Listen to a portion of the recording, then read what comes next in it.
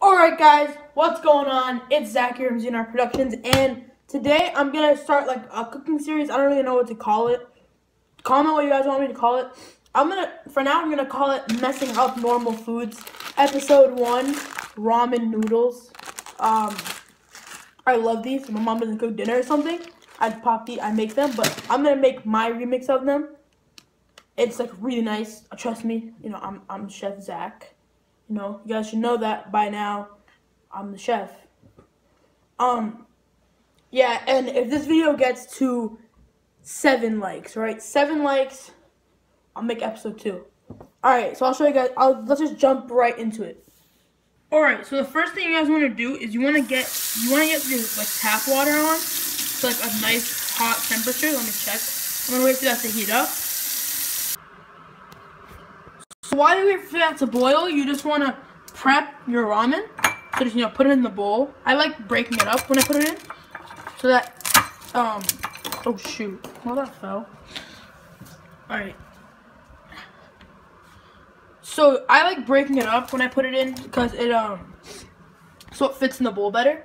And then you want to take your flavoring right here and then just pour that in. So now I have hot water. Like I can't really put my hand in it for that long. They're just hot. So you just want to take, like, whatever you boil your water in. I do this so that it takes less time to boil the water. So you just want to fill it up to, I do like 2 cups-ish. So this right now is at 3. So I'll just dump out a teeny weeny bit so that it boils faster. And click on the boil. So it's at above 2 cups. And I do this so that, like, when you do it with the ramen, the flavor isn't diluted and it's really nice. So I have the flavoring. You just want to apply it gently to it and just leave it like that. Like put it down so that it doesn't fall out or anything. And then bring it over to your boiled water. See, there's steam coming out. So you just want to take it out while it's boiling, and you don't want to put too much water. That's the key, so you can get a better flavor. And especially for this, we're draining out most of the water anyway to make, the specialness of it. And then you just want to wait 3 minutes. Follow the directions of normal ramen. So it's been a little bit, and I'm still like stirring it around to get it to the perfect. I'm just waiting. I'm getting hungry. Alright, so now I have my finished noodles, and what you want to do is get out a strainer. Just strain out all of like the soup from the actual ramen. You could probably do it without this, but alright. So, and take this and just put it back here. So now you have your ramen and your soup separated. So for seasoning, what you need is some ketchup, adobo allspice, your favorite hot sauce of your choice, basil leaves, oregano, and ground pepper. So I like my things spicy, so I'm gonna put a decent amount of hot sauce on there.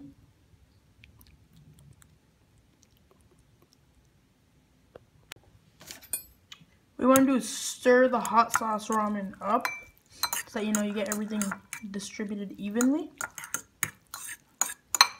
So because this isn't like sriracha or something, it's not gonna get too red of a color, but it's because this is like a really concentrated hot sauce, but you want it to get like reddish. So you just want to put a little bit of your ketchup, not too much. And I'll tell you one thing, ketchup on anything makes it good. Like ketchup goes good with anything that it's like savory. Ketchup and like meat, ketchup and eggs, ketchup makes everything good. So with ramen, it makes it taste awesome. So you just want to mix all of it up real nice and evenly. Now allspice is really strong, but if you use it right, it's great. So you just want to put like a tiny little dab of it. Like, let's see, just like that much. Let's focus. So you want to mix that. Make sure you get it all off the fork. Now it's time for the professional plating. So you want to take this ugly plate and you want to put it in a more elegant plate. So as you can see, just take it like this, make like a nice mound in it. I'll get you a close-up.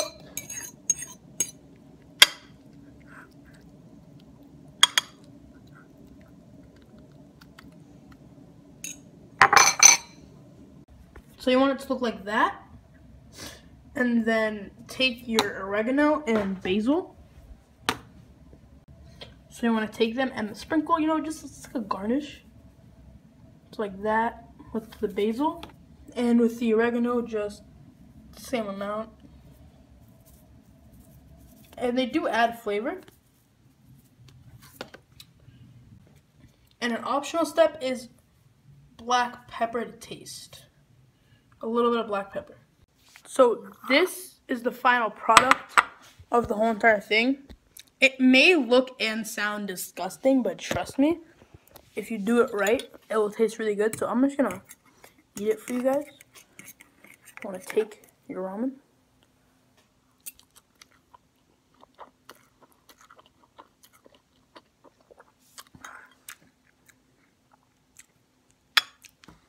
Whoa. That's so spicy. But it's so good. Honestly, I'd recommend giving this a try. Like, if you like spicy food, I'd recommend it. Maybe if you don't like spicy food, don't add the hot sauce, or maybe just a tiny bit. But like, it tastes nice. It's really easy to make. It took me like 5 minutes. And it's like ramen, but if you're bored of ramen, spice it up. Just make my special recipe. Alright guys, so hope you guys enjoyed. If you guys want another cooking video, like I said, 7 likes and I'll make another one. And you guys should comment what you guys want me to ruin. And also, shout out to 2 friends. New channel. One of them is called El Padre. Sorry, you thought I scammed you, but really I didn't. Yeah, he makes gaming videos and stuff. And another one is called Keegan Cooks. We made a collab, but we couldn't post it. And he does cooking videos like this one basically, and he does like real cooking videos, funny cooking videos. I don't know, he's great, and he's like, check both of those channels out, please. All right, thanks. All right, peace.